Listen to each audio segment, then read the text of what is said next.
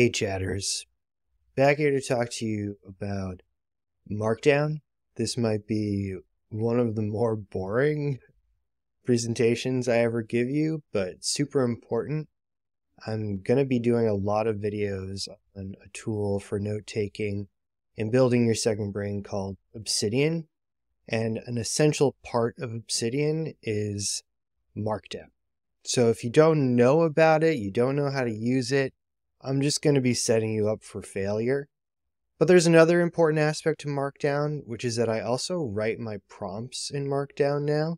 So I think it's important for you to understand overall. Take with this what you will. I hope it's helpful. But I feel like Markdown is probably one of the better investments you can make right now in terms of learning a way to write. It is very straightforward and easy, and has a lot of benefits, which we'll get into in a minute. Let's start off with what the heck is Markdown. So technically, it's a lightweight markup language with plain text formatting syntax. All you need to know about that is, let's say you're in a Google Doc or a Word doc or whatever, and you bold something, you italicize something, you create a heading for something. You're seeing that a specific way, right? Where the letters get fatter when you bold something. But the way the computer sees it is not like that. It's more like, here's the symbols that you enclose something in so that it's telling me as the computer to visualize it in this specific way or tag it in this specific way. That's all you got to understand is this is what's happening behind the scenes. And you've probably seen this when you've done things in ChatGPT. You've probably had this annoying moment where you're like, oh, this is so nicely formatted.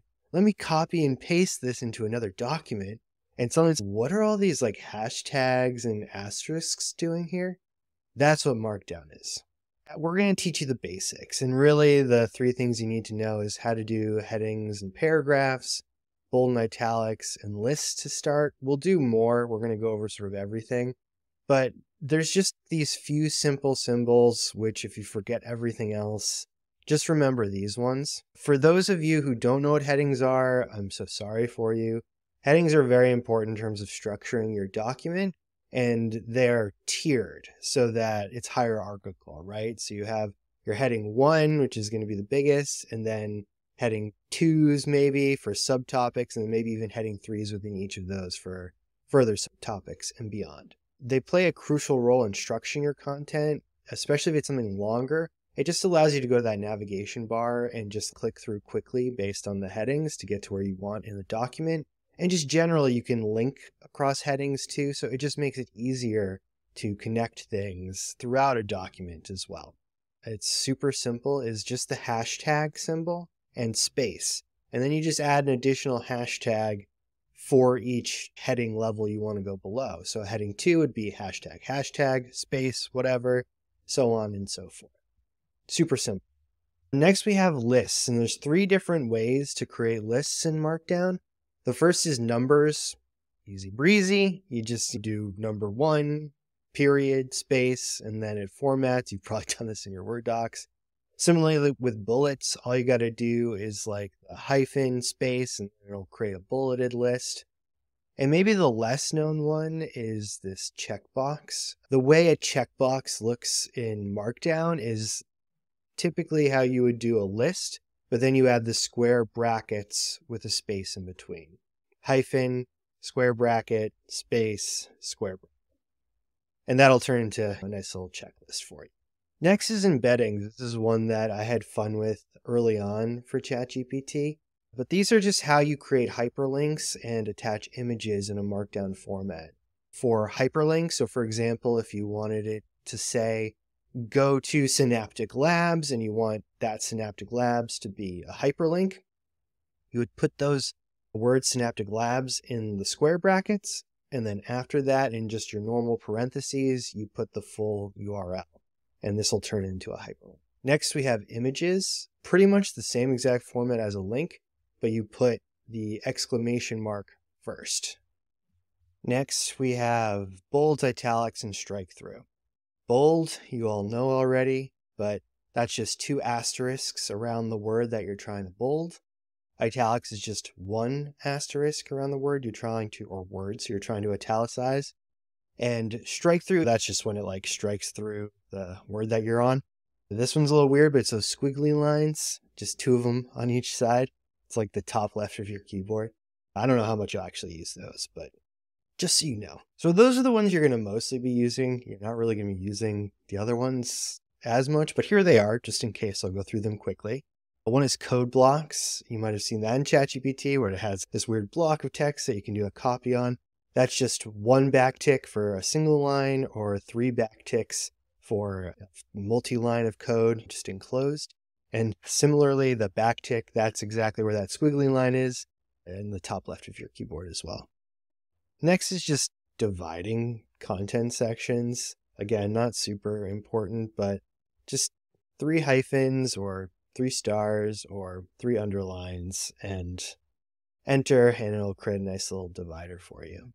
At least in the near term, before I get into Obsidian stuff, I just want to mention that I exclusively now prompt in Markdown. And I do this because if you think about it, this is what ChatGPT has been mostly trained on. It's going to be like a ton of free stuff all across the internet, lots of random blogs and stuff, and they're all going to be formatted like this because this is how we've been formatting things forever now for SEO and everything. So it's going to intuitively understand this language and allow you a little bit more control in terms of bringing attention to certain areas of the prompt so that it's going to be a little bit more stable in the implementation. So the only ones you're really going to use for these are the headings again, and even that, I usually only use heading 1. Numbers and lists, bolding or italicizing things, and just generally using this to format your outputs. Let's just briefly take the professor as an example. I usually separate things into a mission section, which is the role, the job, some of the context, what I want it to do. Synapse CR, you see it's bolded, but I have the asterisks around it. Instructions, again, this is its own heading. We have a numbered list and then a sub list. Commands, another one here. Rules. See GitHub, it looks like it's a hyperlink, but if I actually look at it, you see it has the brackets and the parentheses. And then here too for Synaptic Labs, you'll see I have it hyperlinked. That's really all you need to know. I just think about it in terms of mostly using these headings to separate into sections. It's just easier for you to both edit, and again, no research backing this at this point, but I have an intuition that they're going to follow Markdown format a lot better. The last thing I want to leave you with, I don't know if this will sell you, but Markdown is super portable. It just means it's future-proof. No matter what happens, ever, more or less, computers are still going to look at language in Markdown and express it in Markdown. So just something to think about. It's going to be, I want to sell you on Obsidian, but there's a learning curve. And so I just want you to understand that if you put in the time, it's going to pay off the dividends, as I hope to show you. Thanks for listening, chatters. I hope you enjoyed learning about Markdown and get excited to start getting to Obsidian soon.